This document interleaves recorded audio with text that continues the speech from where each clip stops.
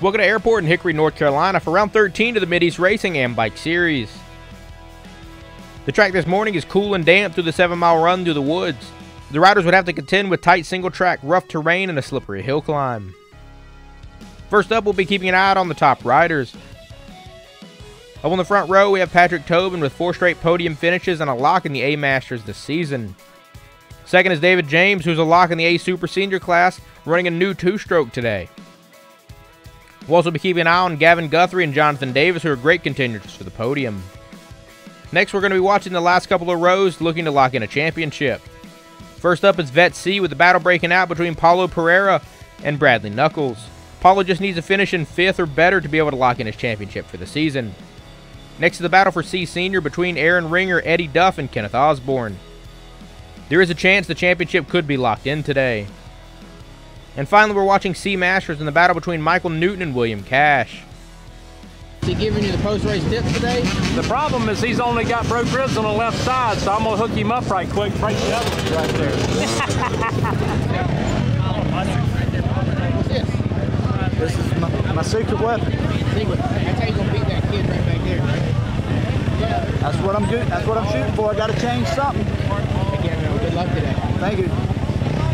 You inspired David to change manufacturers, man. Yeah, he had to try to win, so he's got on something blue. He might win. I don't know.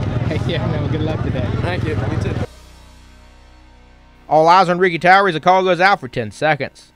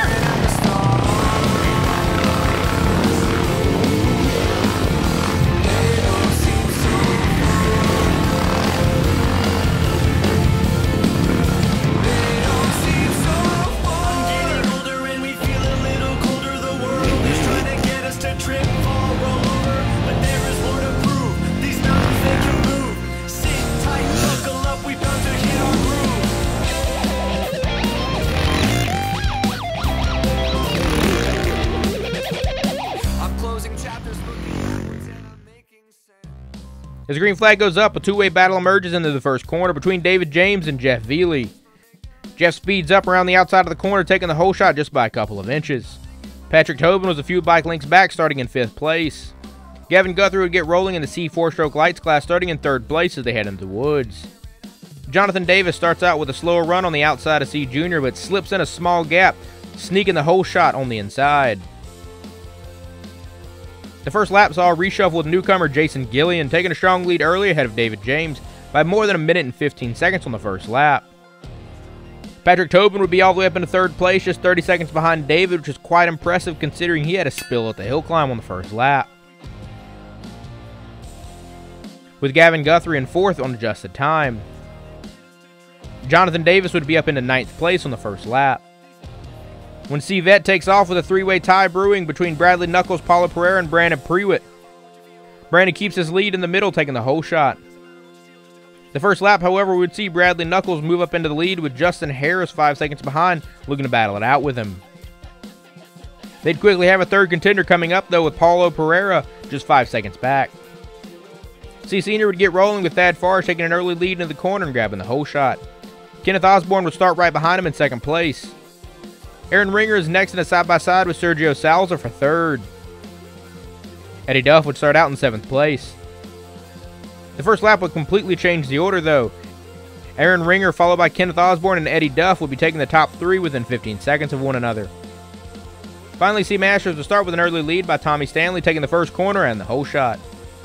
William Cash would start in 4th place, and Michael Newton would be in 9th. They would be in completely different positions by the end of the first lap, with William Cash taking the lead by 40 seconds over Michael Newton. I don't feel jealousy, I don't feel envy. This is normally more unhealthy for me.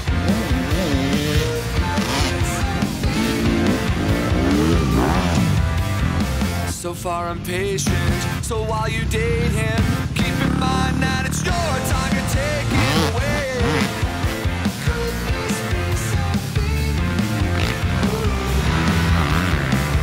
But to tell you the truth, I don't know if he's good enough for you. You are bright and captivating. I don't find that every day. Laughter and joy you're radiating. Turn the cynical away. If you could see the world the way I do, I think that you would find that I'm exactly what you need.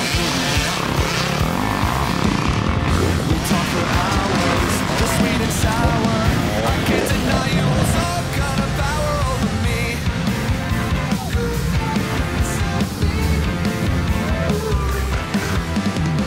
You've kept me chasing, anticipation is only giving me more motivation to stay.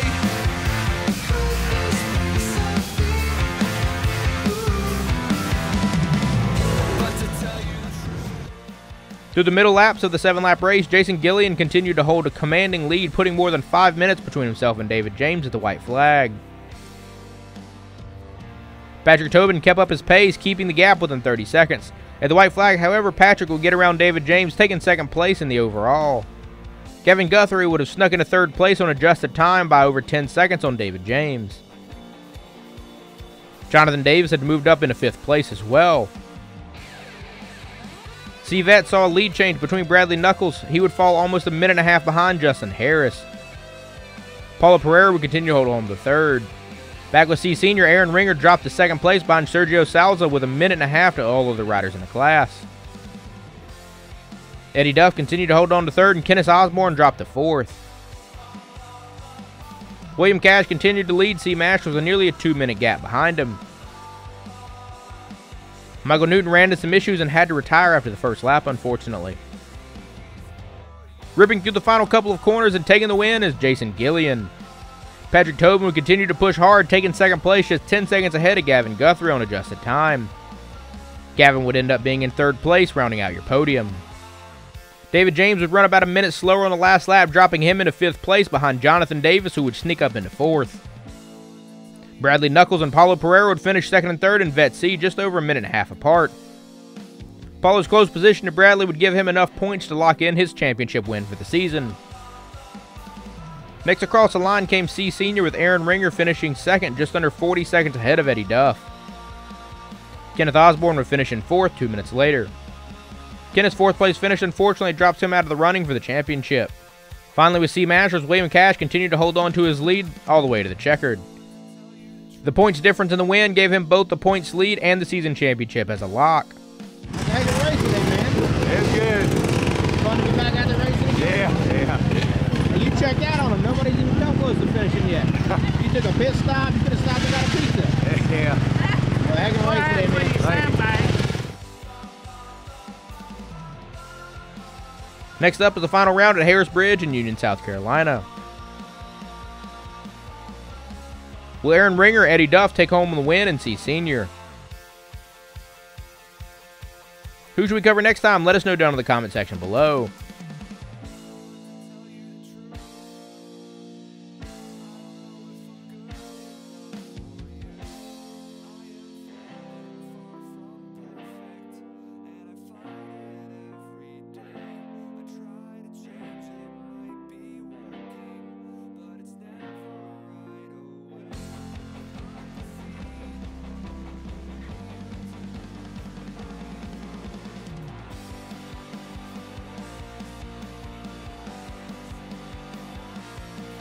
We'll see you soon. Thank you for watching.